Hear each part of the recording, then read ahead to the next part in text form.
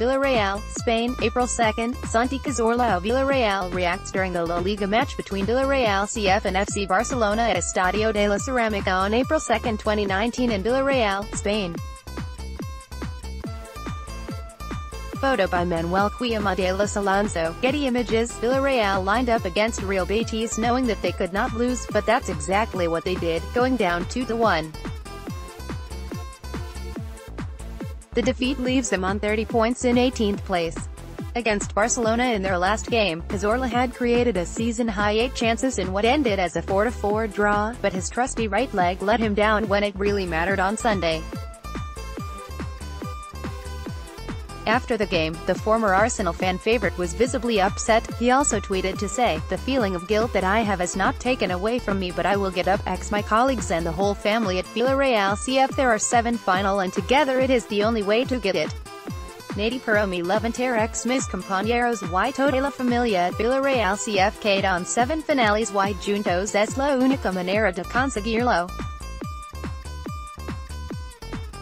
His current deal expires in the summer. "We will see the future," Cazorla said.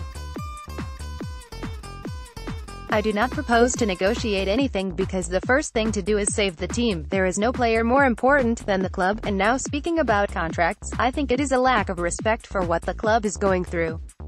Today we do not have anything on the table," Cazorla continued.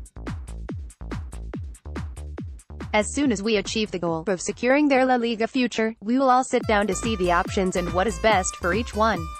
In another interview with Mundo Deportivo, he added, "Every game is a final and it makes us suffer a lot. Fighting to be saved has nothing to do. The injury was my suffering, but this is the suffering of many people in a club that you want. I would even sign for not playing anymore and that the team will be saved. I'm not sure there was anyone on the planet, apart from Santi, who felt the midfielder could make a return to the top level of football after almost losing his foot following surgical complications."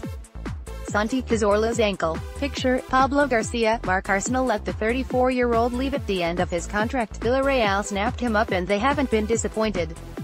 4 goals and 7 assists in 27 La Liga games. Santi has averaged around 73 minutes per game domestically this season.